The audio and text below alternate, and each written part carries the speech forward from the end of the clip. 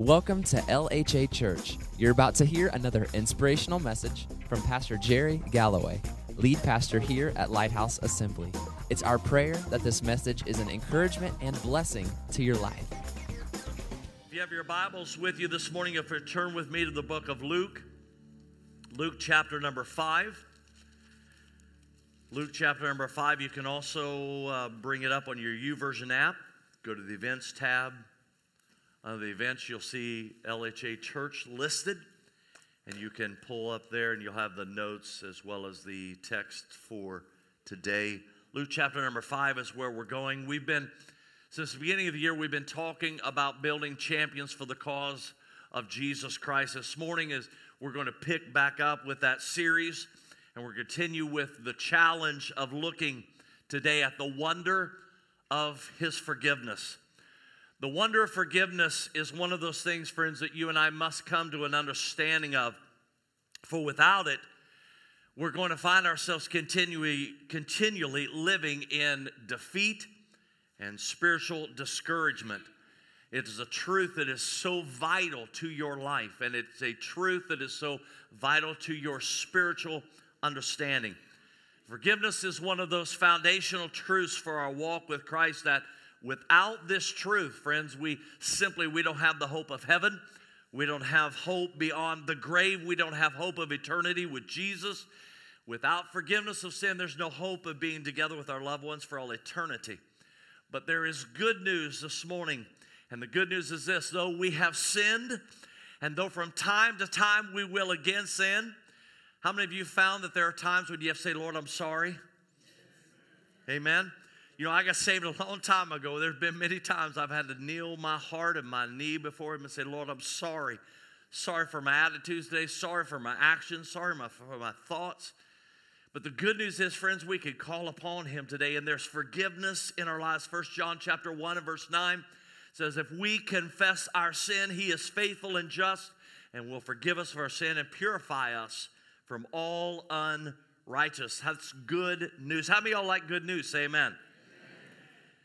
Everybody likes good news. Nobody really cares for bad news except the news channels and the commentators. They kind of like bad news because that's what keeps them in a job.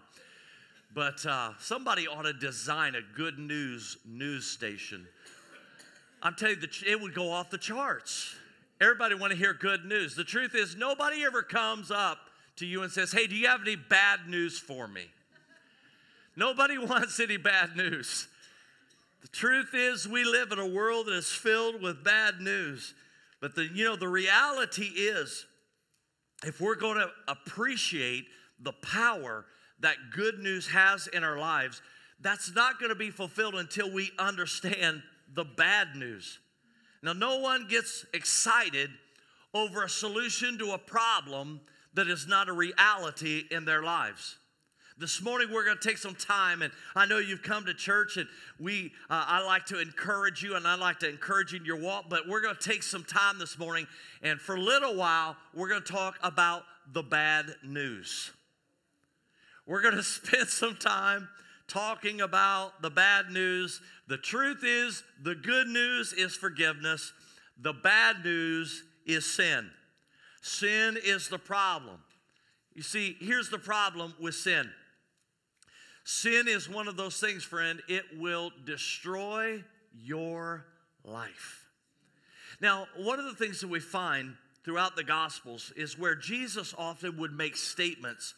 And sometimes when you're reading your Bible and Jesus, they're in the middle of a discussion and Jesus makes a statement, you think, well, that doesn't make any sense. Have you ever been talking with somebody and they start talking about something else other than what you're talking about? I'm kind of sure in these instances, the disciples had to stop and kind of look at Jesus for a minute and go, did you not just hear what He said? Because sometimes He'll put a phrase in there and you think, where in the world did He come up with that? Well, Luke chapter 5 is one of those instances. I love reading through the Gospels and finding those, because what you'll find is that the disciples and the people are usually talking about earthly things, and Jesus is talking about heavenly things. He's talking about godly things. Luke chapter 5 is one of those examples. That's our text, verses 17 through 26. We find in this place Jesus forgives and heals a paralyzed man. Look at verse 17 with me. One day, Jesus was teaching, and the Pharisees and the teachers of the law were sitting there. They had come from every village in Galilee and from Judea and Jerusalem. And the power of the Lord was with Jesus to heal the sick. Aren't you glad Jesus has power to heal the sick? Aren't you glad Jesus has power to heal the sick? Amen. Some men came carrying a paralyzed man on a mat and tried to take him into the house to lay him before Jesus. But when they could not find a way to do this because of the crowd, they went up on the roof and lowered him on a mat through the tiles into the middle of the crowd right in front of Jesus. When Jesus saw their faith, he said, "Friend, your sins are forgiven." The Pharisees and the teachers of the law began thinking to themselves, "Who is this fella who speaks blasphemy? Who can forgive sins but God alone?"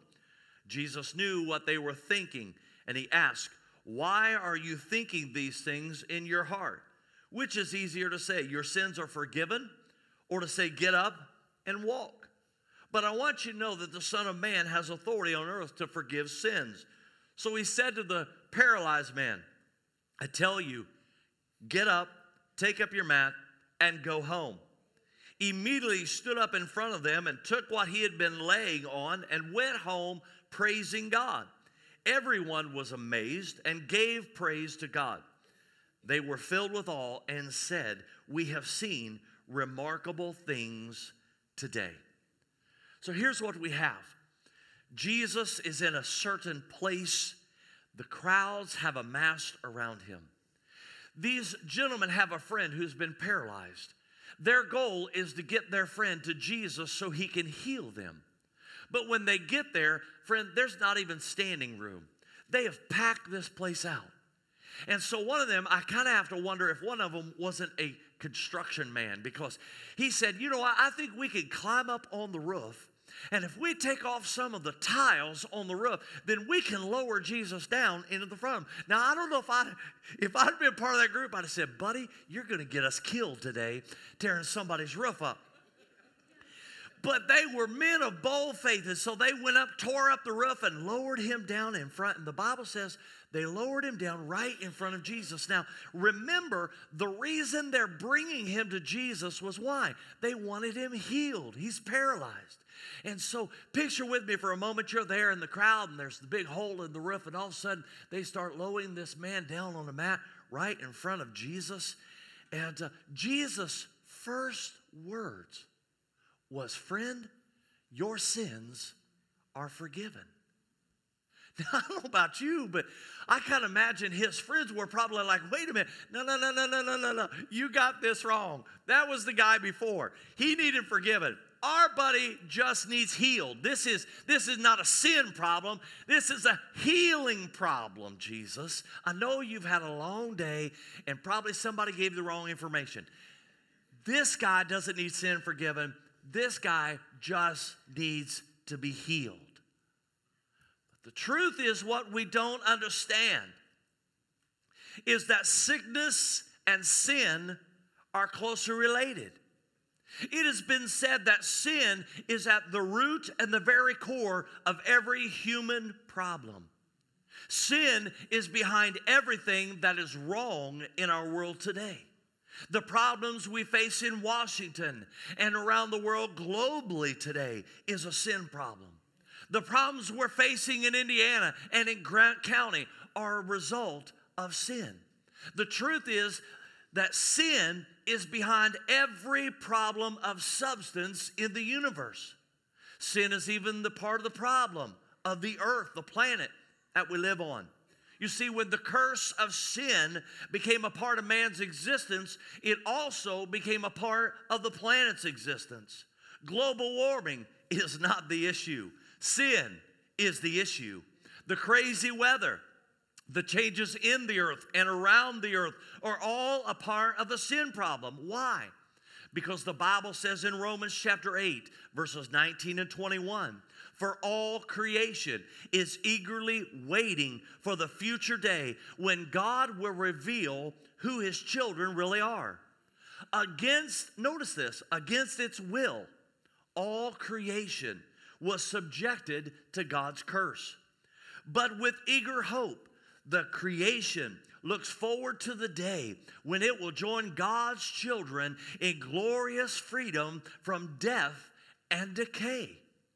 Earthquakes, famines, drought, violent storms, on and on and on the list can go, friend, are a result of the curse of sin that's been laid upon the earth. The Bible says the earth groans to be lifted and to be released from the curse that was placed on it. Not only is the planet problem related to sin, but every human problem is related to sin. Every sickness, every struggle that we have, every tragedy, every disease is because of sin.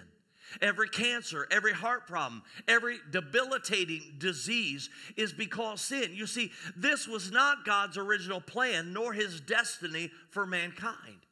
You remember back in the account of creation in the book of Genesis, when God was creating, and you could read later through that account, but he would finish a day, and the Bible said he would create this, and then God would step back and look at it and say, it is good. Everything God did on the earth and everything God did in the human body was good. But when sin entered the picture, a cataclysmic event took place, and the planet nor mankind has been the same since. The sin brought to the planet and the sin brought to mankind the power of death and decay. Now, this not only touches our physical bodies, but it also touches our soul. Every act of greed, every act of selfishness is because of sin at our core. Every time we break God's law, every time somebody is violated or wounded at the hand of another person, every action that elevates self and demoralizes another is because of a sin problem in the soul. Crimes against women, crimes against children. The reason that we have to have policemen on the streets, the reason we have jails and prisons, we want to blame it solely on the environment that people grew up in. But the truth is, it's a sin problem. The sin is what's created the environment that people have grown up in. Sin is the problem in the environment. Sin is the reason why we have things that are happening around us. Prideful egos, the quest for power, selfishness, sexual sin, the perversion that runs through our culture. And the truth is, friend, the Bible says these things are only going to get worse. 2 Timothy chapter 3 says that evil men will go from bad to worse. So, friend, as time goes, don't be looking for things to get better. The Bible says it's going to continue to increase. You see, why does that happen? Because sin is the problem. If we don't identify the problem, we'll never find the cure. He said, son, your sins are forgiven. He didn't say, I forgive your hang-ups. He said, I'm forgiving your bad choices. He didn't say, I'm forgiving your bad habits that you've got. He said, son, the problem is in your sin, and your sin is forgiven. Romans 5 and verse 12. Therefore, just as sin entered the world through one man, and death through sin, and in this way death came to all people. Notice this, because all sinned. We're all born sinners. We're all plagued with a sinful nature. We are sinful by nature, sinful by action. It comes to us naturally. If you've ever noticed, no parent teaches their child to be selfish. No parent ever teaches a child to demand its own way, to lie, to cheat, to steal. Why? It's in our inner man. You don't have to teach them to have a bad attitude. You just leave them to themselves a little while and it'll come out. In fact, it's not just the children. If you leave us for a little while alone, we'll have bad attitude. Anybody in this room ever got on the wrong side of the bed? We got up and it's like, good Lord, where did that come from? Whew. Man, it's not very far underneath the surface. It's because we're born sinners. Now, when you look at, we all know the 10 Commandments, and in Exodus chapter 20, it tells us about the 10 Commandments, and you'll find in those 10 Commandments that God sets forth his law. We are lawbreakers by nature. So God had to put a law in place because without it, sin would have continued on its way in the lives of his creation. And you know, when you look at the Ten Commandments, you'll find, first of all, it says, you shall have no other gods before me. What does that mean? Nothing more important than God in your life at any time, any place, any situation. Not a possession, not a person, not a personal aspiration. Nothing in our life more important than God. Anybody ever struggle with that? I know I do. There's plenty of times priorities of life seem to kind of get out of control a little bit, and you're like, man alive, how did I end up here doing this and being this way? Nothing more important than God. Number 2, it says, you shall not misuse the name of the Lord your God in every area of your life, in every action, and in every way. We should never do anything that misuses the name of the Lord our God. We should never dishonor God in our actions. We should never dishonor God in our ways and in our words and in our thinking. Next, he goes on to say, honor your father and mother. Don't do anything that would dishonor your mother or your father. Nothing in your actions, nothing in your words. Always honoring your father and mother, honoring them always, because otherwise it is sin. Now we get the idea that has to do with our kids, and once we reach adulthood, that really doesn't apply. But you know what? In the first service, my mom was still sitting in this room. I'm almost 50 years old, and my mom's sitting in this room, and still the 10 Commandments apply to my life, even when I'm 50 years old, that I am to honor my mother and never dishonor her. And for me to do so, how many of you know, for me to do so is against the law of God? God's law still applies. Next he goes on, he says, you shall not murder. Now the truth is, we all probably feel pretty good about that one. We've had people we wanted to murder before. But most likely we've not murdered them. But the reality of the word is in 1 John chapter 3 and verse 15, he says, if anyone hates his brother or sister, he is a murderer. Why? Why is that the case? Because sin is at the root. Sin is the core, and sin is the cause. Because murder begins with hatred and eventually gets acted out. You shall not commit adultery. Again, we probably feel pretty good about that one. But Jesus said in Matthew 5 and verse 28, but I tell you that anyone who looks at a woman lustfully has already committed adultery with her in his heart. I'd say there's probably a lot more adultery than what we know. It's getting quiet in the house today. Next, he goes on, he says, don't steal. He says, don't lie about anything at any time or any place. To lie is sin. Don't covet. Don't desire what isn't yours. Don't wish you had your neighbor's house. Don't wish you had his car. Don't wish you had his wife or his money or his things. Don't covet anything. Now, the truth is that's just 10 things. Those were things that God said, I don't want you to go here. I don't want you to indulge in sin in these areas. I heard someone sometime back say that we are determined sinners. Very little will stop our passion for sin. Psalm 51 and verse 5 says, surely I was sinful at birth, sinful from the time my mother conceived me. From birth, there's nothing that we're as devoted to as sin. The truth is, you don't have to encourage anybody to sin.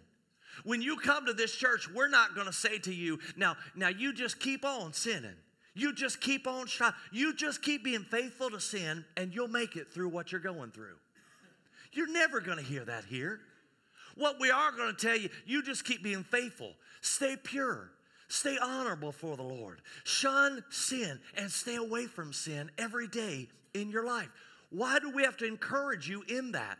Because it's natural for us to want to sin first. We're constantly in this battle. Not only are we determined sinners, but we're diseased sinners. Sin is a spiritual disease. Genesis 6:5.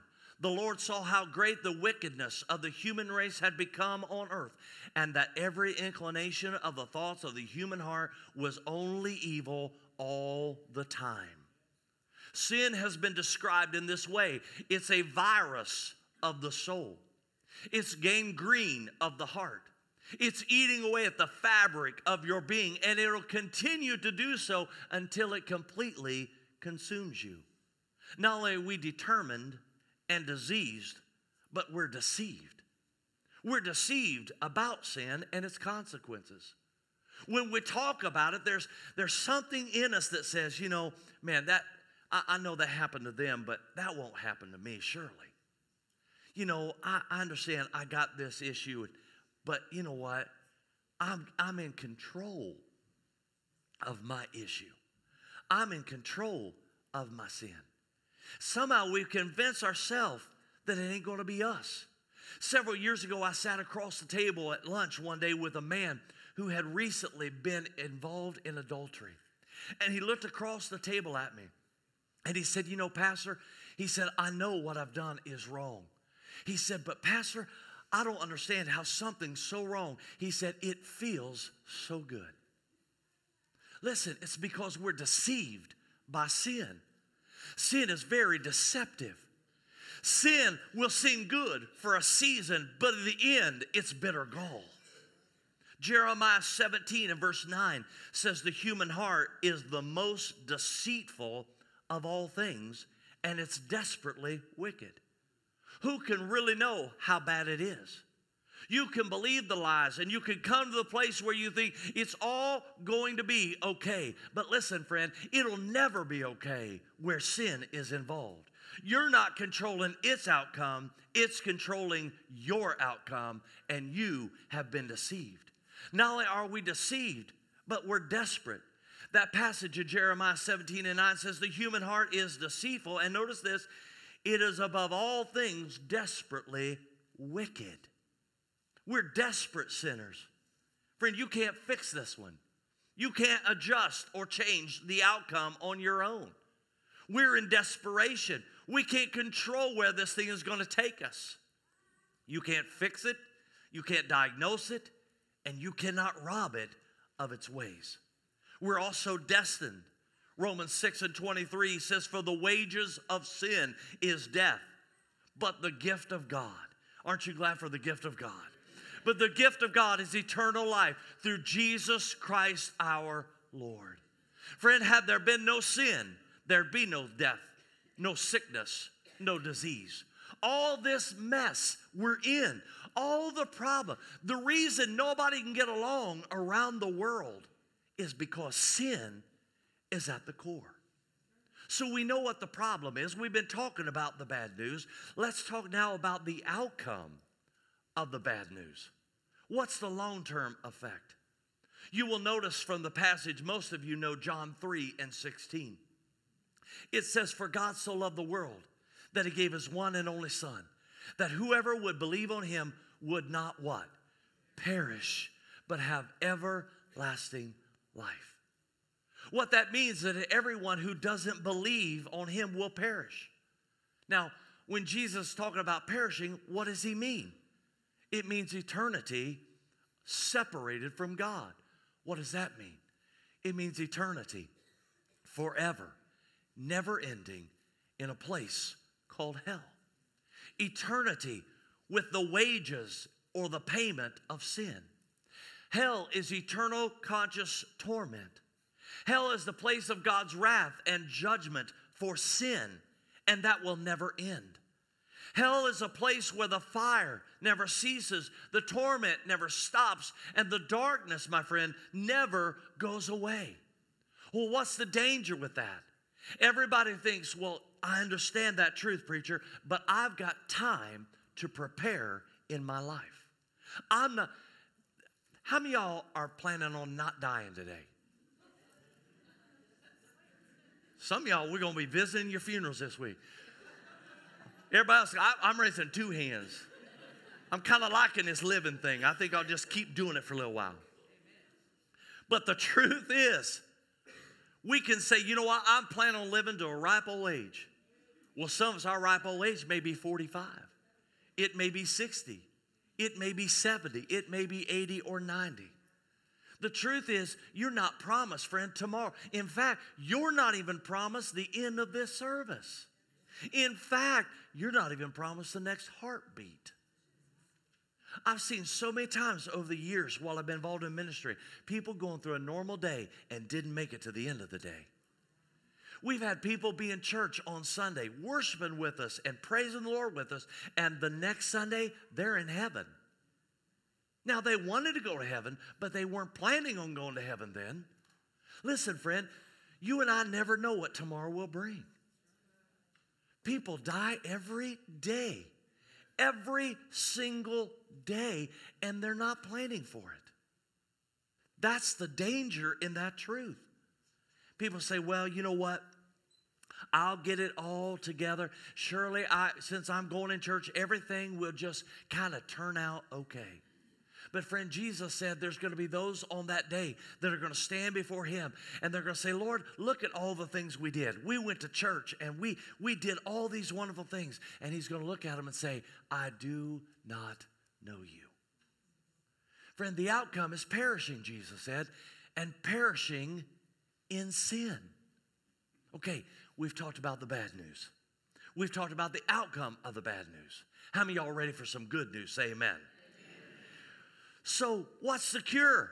This is where the wonder of forgiveness. I'm not talking just about I'm talking about the awe and the wonder of forgiveness. You see, the cure for sin is forgiveness. 2 Chronicles 7:14. He said, I will forgive their sin. Forgive our sin. Forgiveness for everything we've ever done. Forgiveness for every sin we've ever committed. Psalm 86 and verse 5. Oh Lord, you are so good, so ready to forgive. I love that passage. I want some of y'all, I felt impressed today that this passage, as I was reading through it, I get up on Sunday morning early and I'll read through my notes, and I came across this passage and I felt inspired in my heart. That passage is for somebody today. That passage says, Lord, you are good and so ready to forgive. A lot of times we say, you know what? I've done so many things. He's not putting up with me anymore.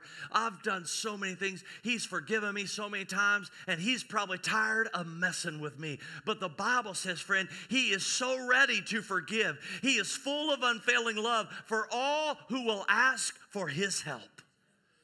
Man, he's ready to forgive. It's kind of like I get the picture. We're, dealing with this thing, and God's saying, why don't you just ask for forgiveness? And we're like saying, well, I got to work it out, and I've got to solve it, and I've got to become better. And it's like he's standing on the threshold of heaven and saying, won't you just ask me to forgive you, and I'll do it.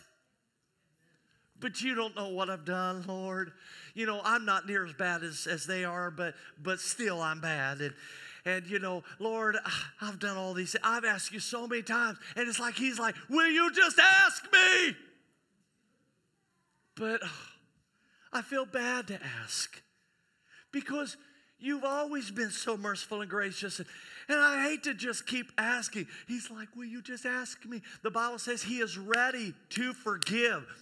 Friend, we're always looking at the negative side of, oh, he won't want to forgive me. The Bible says he's ready to forgive you, and he's ready to rush to your aid to those who will call for his help. That is a good word for us today. That's a good word in our heart, because the truth is, from time to time, old Jerry Gallaway is going to need some forgiveness again, and to know that I don't have to earn it or merit it or do so many steps to get it. I just need to call on him, and the Bible says he's ready to forgive me and cleanse me.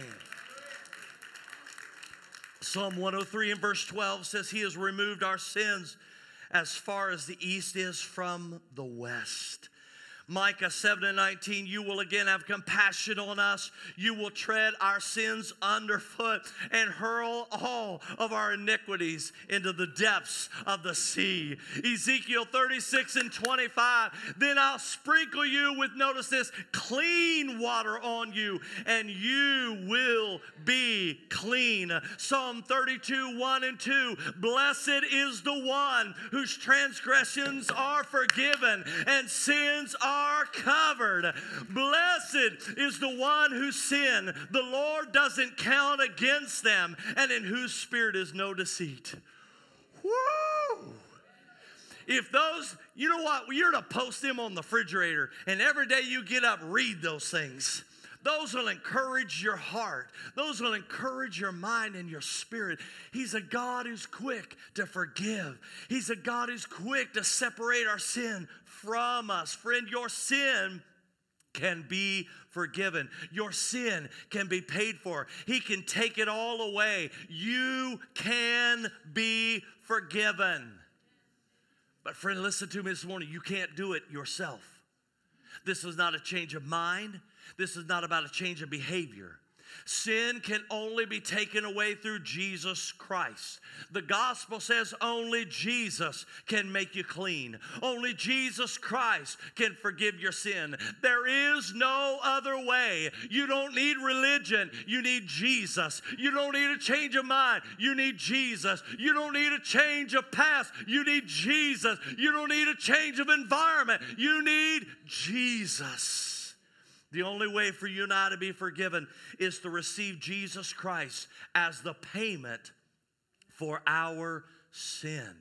Only you, friend, can receive him. No one else can do it for you. Believe on the Lord Jesus Christ and you shall be saved. I want to say that again. Believe on the Lord Jesus Christ and you shall be saved. Believe he's the one who can forgive you. Believe he's the one who can cleanse you. The wages of sin is death, and often we focus all our attention there. But friend, you can't forget the last half. The wages of sin may be death, but the gift of God, it's a gift. It's free. It's free. It's a gift of God is eternal life in Jesus Christ our Lord. Woo, it's a gift. How many of y'all like gifts? If you don't like gifts, you give me yours. I like them. I like gifts. The gift of God, it's a free gift. Oh man. Think about a gift. When somebody gives you a gift, they've been thinking about it. They went and they bought it. They purchased it. They may have wrapped it up. They did all these things. They made a special presentation to you. Right, here's your gift. They put a big bow on it. I mean, everything just to make it right. Listen, that's the way God does with forgiveness. Well, listen, friend, if you can't think, you often, all we can think about is how much God wants to get me. God is not out to get you. God is out to forgive you. God is out to cleanse you. And it's like God got this big old box, and it's got the big old bow on it, and he says it's a gift, it's free, just receive it. Oh, thank you, Jesus. Thank you, Jesus. Whew.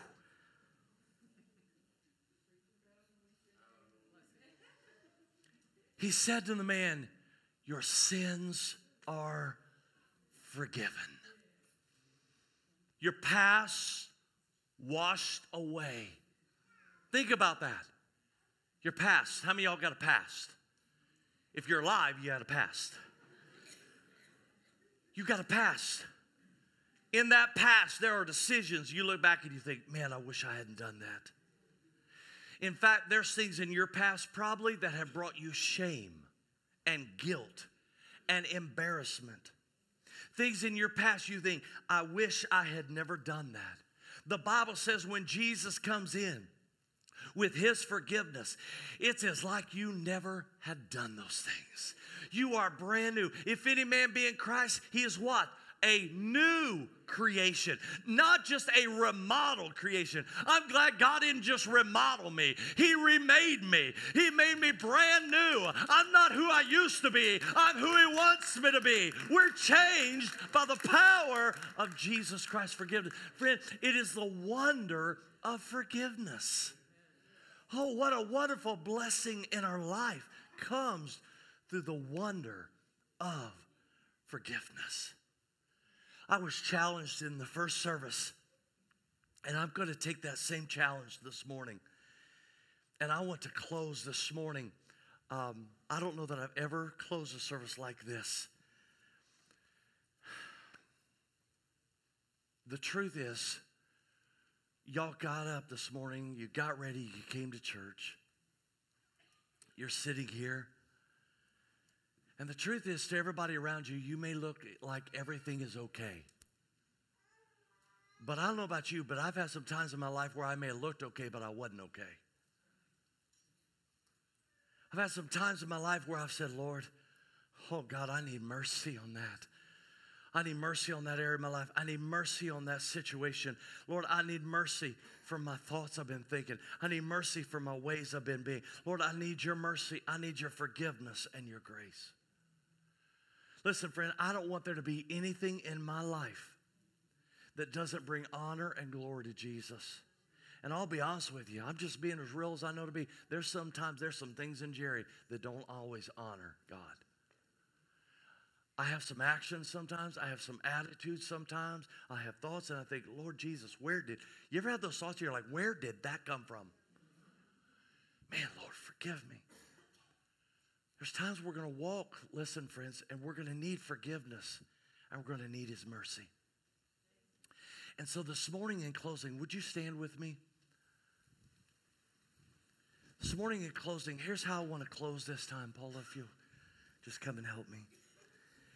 Here's how I want to do. I want us to pray a prayer all across this room, every person, every aisle, every place. And I want us, the Bible says the heart is deceitfully wicked, and who can know it? The truth is, I don't trust my own estimation about myself. So I have to lean on him. Here's what I'd like for us to do this morning. If you would join me and lift your hands towards heaven. And let's just pray a prayer together. And you pray it in your own way, in your words. Lord, just cleanse me of anything. Cleanse me of everything. Purify my heart and my mind. Lord Jesus, right now, just begin to cleanse us, Lord. I need your cleansing power. I need your cleansing in my mind. I need your cleansing in my heart.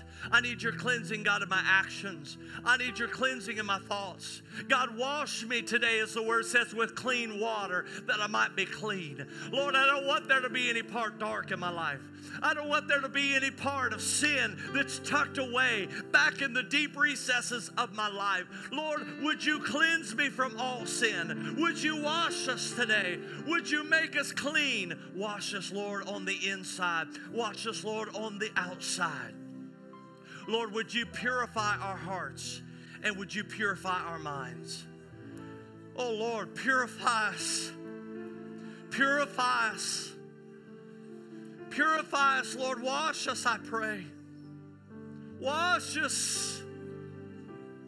Lord, we don't want anything to be in us that doesn't honor you. Cleanse us, God, of everything in us, God, that's not honoring you. Cleanse us of everything, Lord, that's not bringing glory and praise to you. Lord, let the words of our mouth and the meditation of our heart be acceptable in thy sight, O Lord, our strength and our Redeemer. Wash us, I pray. Wash us. Lord, today we don't trust our own estimation of ourselves or our own evaluation. Holy Spirit, would you come right now? Holy Spirit, if there's some things in us that aren't pleasing to the Father, Holy Spirit, would you put your finger on it right now in our hearts? Holy Spirit, just bring it to our mind and our remembrance right now. Holy Spirit, just speak to us right now in this place, in this moment. Holy Spirit, just move up and down every aisle, every row, every seat. Holy Spirit, come. Holy Spirit, would you just talk to us for a moment? Test us, O Lord, and try us. See if there is any wicked way in us. And Lord, would you cleanse us? Cleanse us and wash us, O God. Cleanse us and wash us that we might be a holy people set apart for you, O God, I pray. In the name of Jesus, amen. Amen. I believe there's a cleansing and forgiving work, but now I want to take us to our second area of prayer. How many know we live in a sinful and a wicked world? Friend, there's sin all around us everywhere. I don't only want to be clean, I want to stay clean. I need God's help. The Bible says the Holy Spirit will guide us into all truth. You know what a guide does? A guide will say, nope, don't go that way, go this way. I want the Holy Spirit in my life to tell me, you need to take a right turn here, buddy. Don't you dare go down that road. I want the Holy Spirit's help. So we're going to close now. We're going to pray, Holy Spirit, just help us. Guide us to keep us. The Bible says, now unto him who's able to keep you from falling. He can keep us from sin, friends. He can guide us down the right path. That's his desire, is that none of us would perish. Would you pray with me right now? Father, in Jesus' name, Lord, I pray the Holy Spirit will just guide us. Lord, tomorrow, we don't know what tomorrow is, but you're already there because you have tomorrow in your hand. Lord, I pray that the Holy Spirit will guide us every day. I pray the Holy Spirit will keep us every day. Lord, we don't want to be just made pure. We want to live pure. Lord, we don't want to be made free. We want to live free. We don't want to just be made clean. We want to live clean. And Lord, in the name of Jesus, I pray you'll help us every day, Lord, to live our lives clean for you, to live our lives pure for you, to live our lives as a holy example before you. Help us, Lord, to stay free from sin. Lord, your word says if we'll resist the devil, he'll flee from us. Lord, help us to resist. Help us to stand strong. Help us to fight the good fight of faith. Help us, oh God, to stand firm. Stand firm, I pray. Lord, help us to stay from sin. God, would you guide our paths and direct our paths? Holy Spirit, would you be there? Holy Spirit, we need you to be there as a witness to us, to tell us the things we need to turn our head from and the things we need to shut off in our minds, the places we need not to be because of what they might lead us to. So, Lord, I pray you'll just help us. Lord, the Bible says you've given us everything we need for living a godly life in this world. And I believe you're going to give it to each person today as they're praying this prayer. I believe you hear these people praying, and I believe you're doing it already. Oh, God, I'm so thankful today for your grace. I'm so thankful at the wonder of your forgiveness. My heart is humbled. God, that knowing us the way you do know us, that you still would forgive us and cleanse us. And that you would help us to walk this path of life. Father, I thank you for all these things.